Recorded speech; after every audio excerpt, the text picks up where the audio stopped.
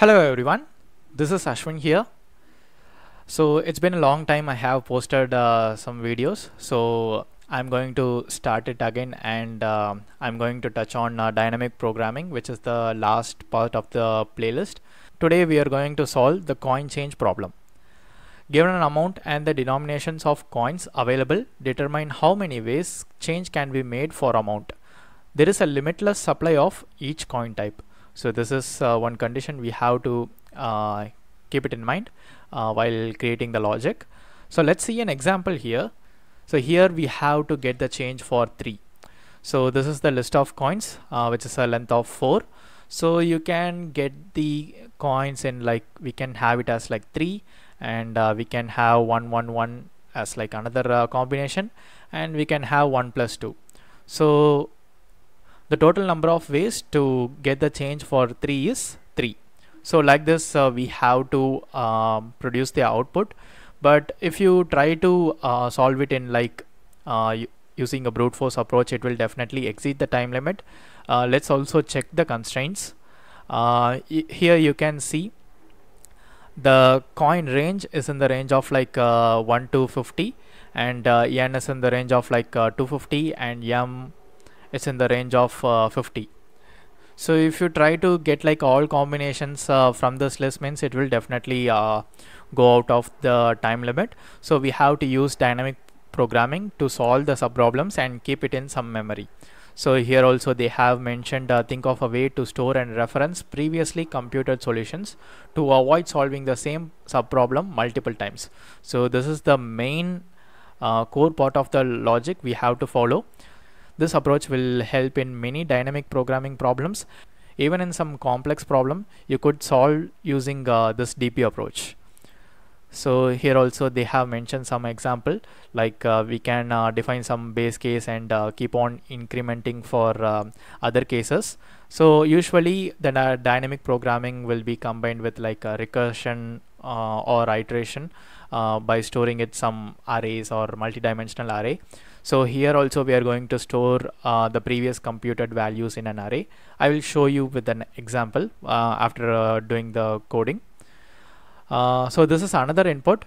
So the change we have to get is 4, and the number of coins is 3. So we have 1, 2, 3, and here they have mentioned all the possible ways that we can get the change. And this is another input, and these are the coins, and here we have like 5 ways to produce the change. Now let's dive into the logic. In this I'm going to solve it using iterative approach. So iterative approach. If you guys solve it using recursion approach, means please leave a comment below, so it will be helpful for others. As I said, we are going to store the solution in some memory. So I'm going to call it as dp multiplies n plus 1. Why we are using n plus 1? So if you want to solve for a change of 1, and let's say if you want to get the result for 1, means that result will be stored in this array in that particular index. So if we take 10, means if you want to access 10th index, it will be out of it if you just have only n. So that's why I'm just having n plus 1. So if you consider here n is 10, so this will be like 11. So we could access 10th index.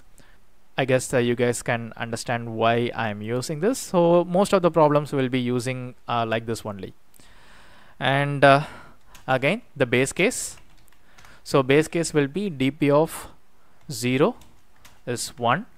So using this only we are going to iteratively solve the subproblem, and this will be the main logic. So for I in range of len of c, I'm just iterating through the coins. For j in range of c of I to n plus 1. So this is the length of the dp, and I'm just starting the loop based on the coin value. So here if the coin value is 2, means it will go up from 2 to 10. So I am gonna update the logic. So dp of j plus equals dp of j minus c of I, and I will also print c of I and dp of I, sorry, just dp, just to show how it is changing, and we can easily see how the problem is solving itself, like by using the previous computation. So finally I'll just return dp of n, which will have the final solution.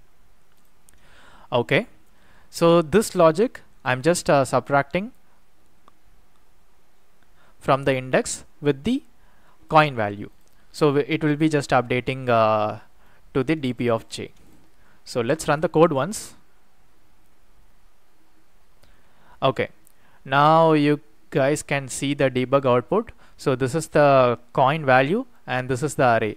Initially the array will look like this: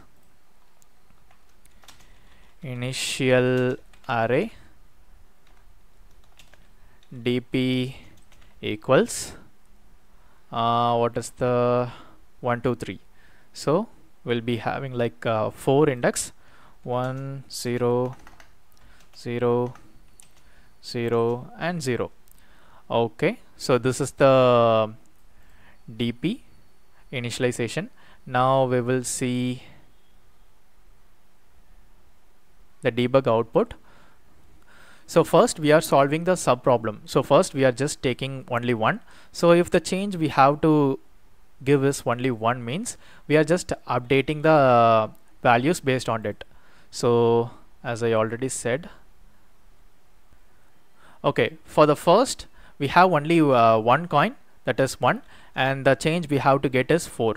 So initially this will be 1 and everything else will be 0, and based on this expression, okay, based on this expression, so j minus c of I, so that will be 1 minus 1 and it will be updated, and again it will go to 2 minus 1 and again this will be updated, and it will be just keep on appending. So to get the change 4 using only 1 coin, that is 1, the number of ways is 1. So this is the sub problem. Let's go into the next iteration. So we have the coins 1 and 2 and we have to get this change, that is 4. Okay, now again, so using the same logic we will be just adding. So it will be starting from 2 based on the coin index, and if you consider the previous one, so 1 plus 1 it will be 2, and again 1 plus 1, again this will be 2, and 1 plus 2 is 3. So finally we are getting the result for the another sub problem, that is for the change 4 with only 2 coins 1 and 2, the number of ways we can arrange is 3. I guess you know the possible arrangements, right? So this will be like 1 plus 1 plus 1 plus 1, that is 4 ones, and for this we have 1 plus 1 plus 2, that is again 4, 2 plus 2 is again 4.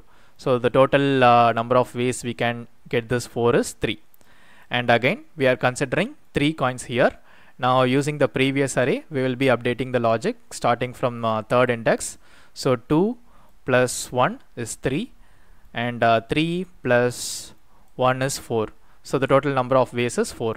Like that we will be just keep on solving the sub problem until we reach the final solution. So finally we are just returning dp of n, which is this 4. I hope you guys understood the logic, how we are solving it iteratively, solving one sub problem after another. You guys can trace this logic with another examples as well, just to get more understanding of this. So I'll just comment this print statement and submit the code. So we have solved this problem successfully. If you have any other queries regarding this video or the logic, please leave a comment below. Apart from that, if you like this video, hit the like button and don't forget to subscribe the channel for future videos. Stay tuned for the next video.